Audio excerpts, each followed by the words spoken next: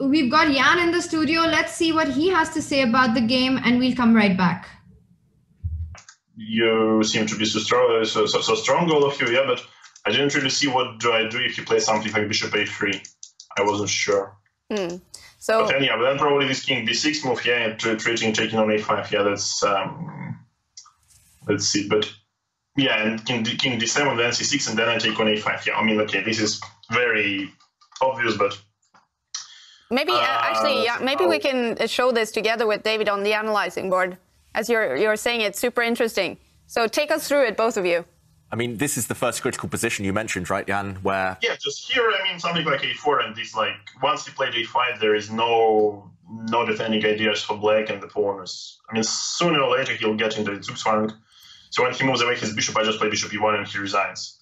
So this is like what I would do, like, in probably 99 games out of 100, but yeah, today was a slightly different day.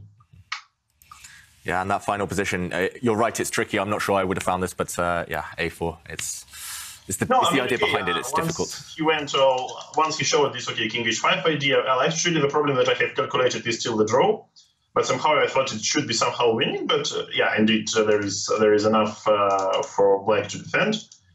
But yeah, I mean, this is super stupid, just not to play e4 here. Okay, just anyway, I'm not taking any risk. So it was a worthy try. Well, we did follow this game, so we do know. Okay, somehow I was a little bit sad about my performance before, so once I let him get some slight chances to draw, but I mean, normally it's like a piece of cake, yeah. Like I guess I won, especially against Hikaru, like 3 or 4 bishop endgames, and this is probably what I might do for a living, yeah, just playing these endgames against Hikaru.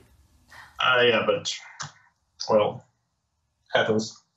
Well, so we do know you had quite good winning chances several times in this final game, but the first match now is tied.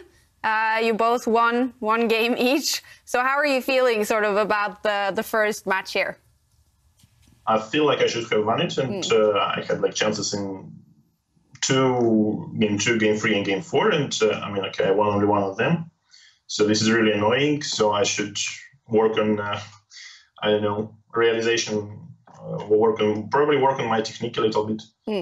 Yeah, but I mean, okay, if I keep playing like this, I guess I win tomorrow. But this is a little bit disappointing, to say the least. Yeah. Well, I guess there's 2 possible ways for you now to go into day 2. Either disappointed and angry with yourself for the chances you had today, or confident for getting those big chances. So which one is it going to be for you heading into tomorrow? No, but why can't I just combine this here, like being both disappointed and let's say optimistic? No, I mean, okay, having like 4 minutes on the clock and don't play for this is indeed a madness.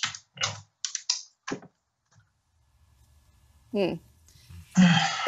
You seem disappointed now, Jan. Yeah, David. No, I was going to say on the plus side, Jan, that win you had today, it was spectacular. Yeah. It was very, very nice.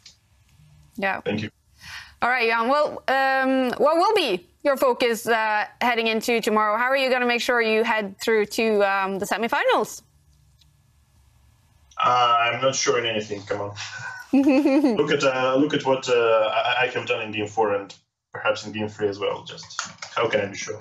And maybe bring out the cat and maybe do some other things tonight. And I know it's late where you're sitting right now. Well, I guess I have enough firepower myself without inviting, let's say, seconds like my cat. But thank you for a good idea. Sounds good. Thank you so much for joining us, Jan. Good luck tomorrow. Thanks.